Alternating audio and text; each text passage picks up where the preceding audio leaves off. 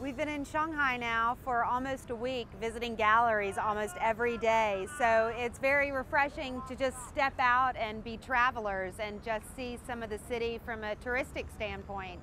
And of course, we had to come to the Bund. From the contemporary art epicenter to the tourist epicenter of Shanghai, I'm standing here at the intersection of the Bund and Nanjing Road. The name the Bund came from a Hindi word, band, which means embankment. And along this, it was built as a natural protection for flooding to protect the buildings that were constructed during the British Concession during the two world wars.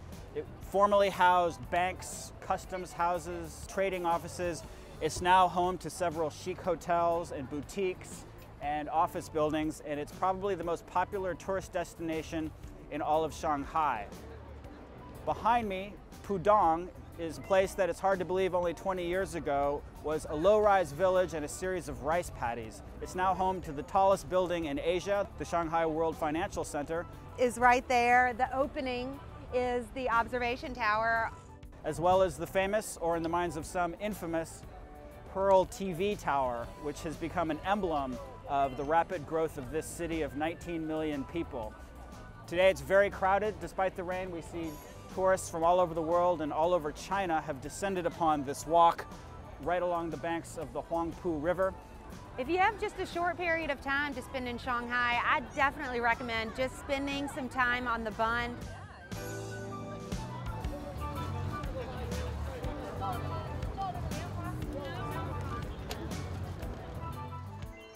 I'm standing in a location which as recently as 3 years ago was Shanghai Steel Mill number 10. It is now, I'd say, a rather luxe art gallery space. We're in a district in Shanghai called Red Town, which offers an interesting counterpoint to Moganshan Road's art center. The steel mill ceased operations in 2005, but rather quickly, the Shanghai municipal government decided to invest in the renovation of the space specifically for the exhibition of contemporary art.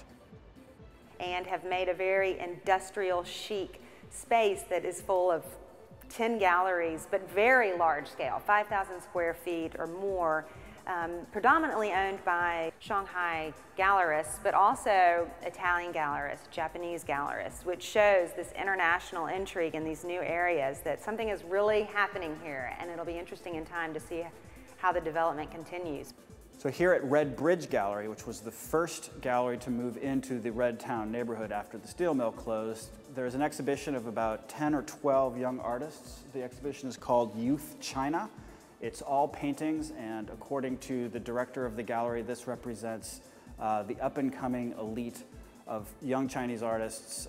I think the quality of the work is sort of hit or miss. I think some of them do show considerable promise, certainly in terms of the conceptualization of the work. There's a lot of interesting ideas that we're seeing on these canvases, but I think the quality of the execution is such that I think some more progress needs to be made before they're ready for the marketplace. But that is something that the director here is quite plainly aware of, and he made it clear to us that he is actually making sure that these artists are not exposed to the international marketplace until they're ready.